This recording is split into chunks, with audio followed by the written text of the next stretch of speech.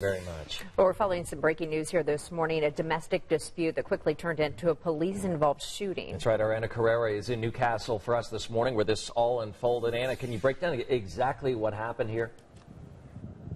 Yeah, Ben and Julia, we're just a few blocks away from the police station, as actually where police had to come here and show up. And you can see some police crime tape here at this home, but the real action happened behind the home is what we're told. Police tell us a man stabbed a woman in the neck, so they took action too. Here's what we know so far.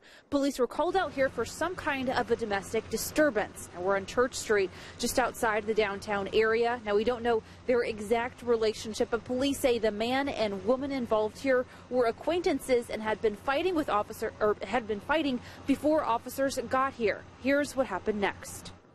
Two officers from Newcastle Police Department arrived, one going to the front, one going to the rear of the house. They were met by a woman running from a knife-wielding man. The man stabbed the woman in the neck with a large knife, and the officer fired on the suspect, hitting him.